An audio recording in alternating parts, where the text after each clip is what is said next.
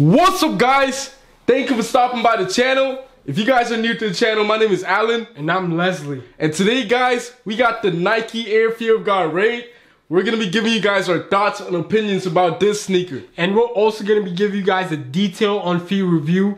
And we're going to be comparing them to the Nike Air Fear of God 1s. So stay tuned to the end of the video.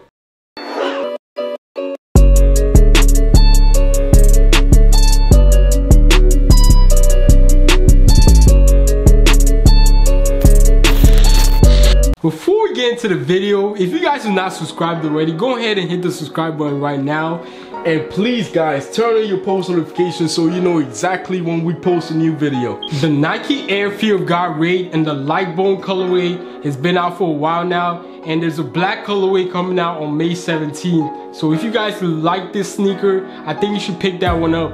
So guys, we're not gonna bore you guys with another sneaker review video, because I know you guys have seen a lot of reviews on YouTube about this sneaker. Instead, I'm gonna tell you guys why this sneaker is perfect for the spring and summertime, now that the summertime is closing up. Since they went around with a chucker mid top, I think this one is more versatile than the Nike Air Fear of God 1s. Yeah, guys, you can wear it with shorts, you can wear it with light distressed jeans, you can wear it with some snap zipper cargos, and you can wear it with like pretty much like any pants you got. And if you guys are on the shorter side, don't try wearing the Nike Air Fear of God 1s with shorts. It's just gonna make you look shorter. I've seen guys try to pull that off, and it makes their proportions look uneven. Yeah, guys, it makes you look like you're wearing boots with shorts, and that's not a good look. Unless the only people that I think could pull the Nike Air Fear of God 1s with shorts are basketball players, because they're a little bit taller. And it just looks really good when a basketball player wears it with shorts. Now, in terms of pricing for these two sneakers, the Nike Air Fear of God Raid will run you about $190 at retail, and at resale, you can pay for like around like $250 and like $270 at the high end. But the Nike Air Fear of God 1s is gonna run you about $300 at retail, but in terms of resale, it's gonna run you about $900 to $1,000.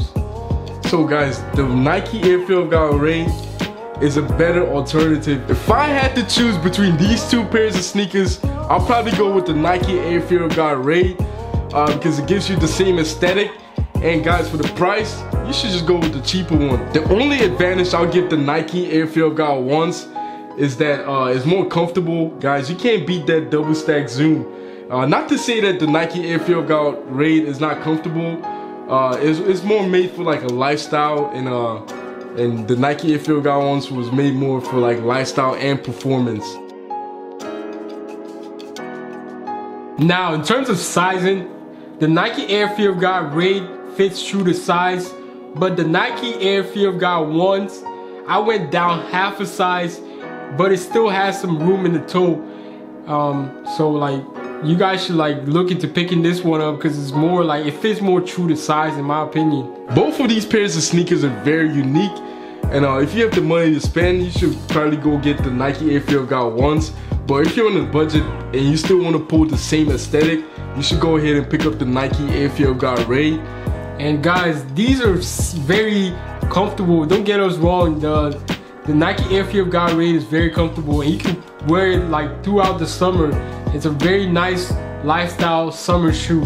It's a perfect sneaker also to add to your collection. If you guys liked the video, please go ahead and subscribe below, and please leave a like down below because it lets us know to make these type of videos. And guys, leave a comment down below. Do you prefer the Nike Air Fear of God Raid or the Nike Air Fear of God 1?